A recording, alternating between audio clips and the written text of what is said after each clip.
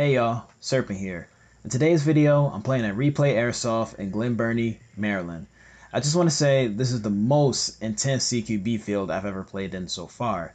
The map is really small, the games play out pretty quickly, and the engagements are extremely close, which makes for a really fun experience every time I come here. In today's video, I'm using my Elite Force Electric Blowback UMP-45.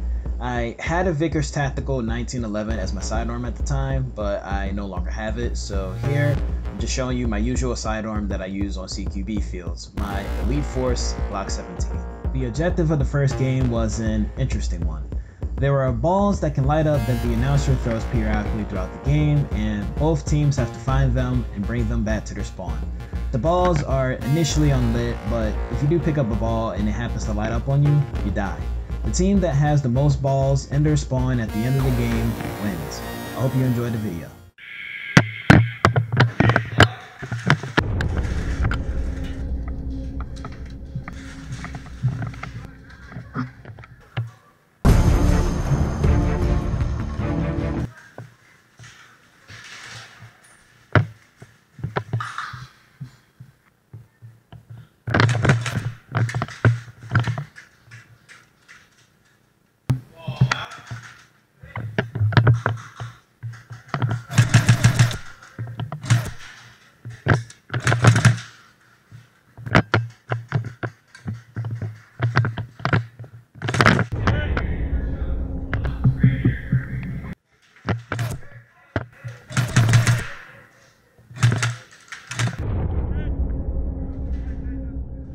For the most part, this was a very rough game.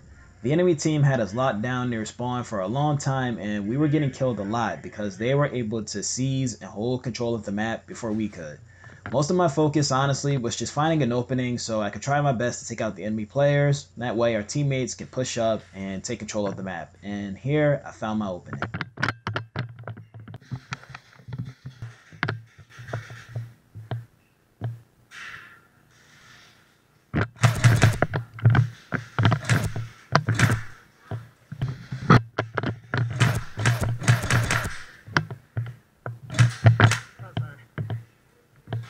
Bang, bang, bang.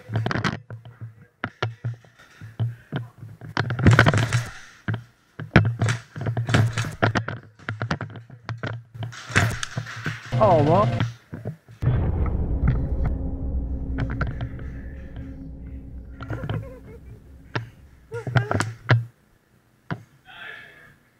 Thank you. That pretty much wrapped up the first game. I tried pushing up again, but I got killed, and honestly, I can't remember if we won or not.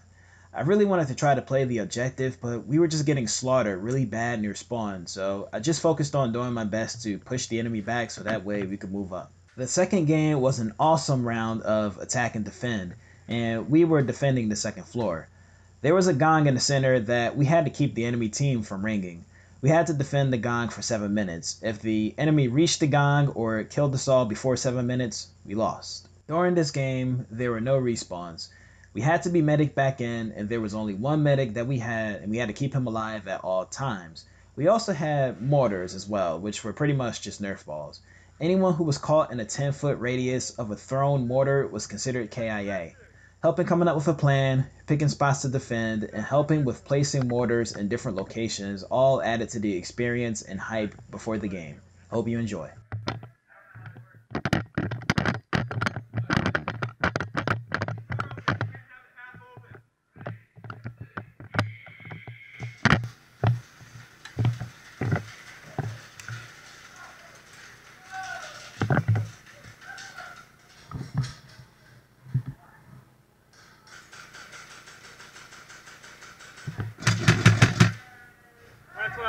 Down there, go home. He's down, he's down.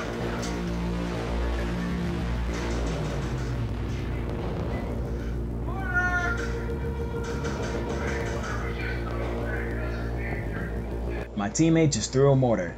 As the announcer stated, anyone who was caught in the 10-foot radius died. Hang it down.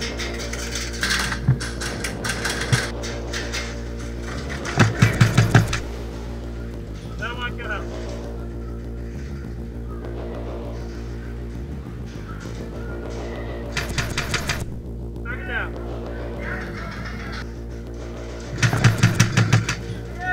down.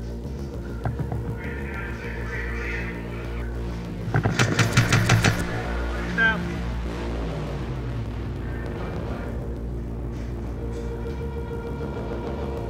There's got one down there. What's up there?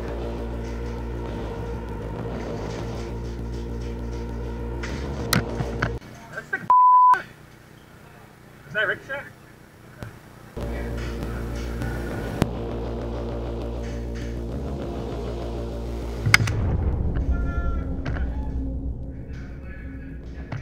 Bit of a confusion there. Even though the camera angle makes it look like I wasn't in cover, I was. I heard a loud sound of a BB impacting something, and I thought I might have taken a headshot somehow, so I asked my teammate just to be sure, but he confirmed it was just a ricochet. Unfortunately, I was not able to get revived because our medic was pinned down for the rest of the time, but I did my part before I got killed, and I felt pretty good about it, and we won that round. Thanks for watching, y'all. As always, push things to the limit and have fun. Serpent out.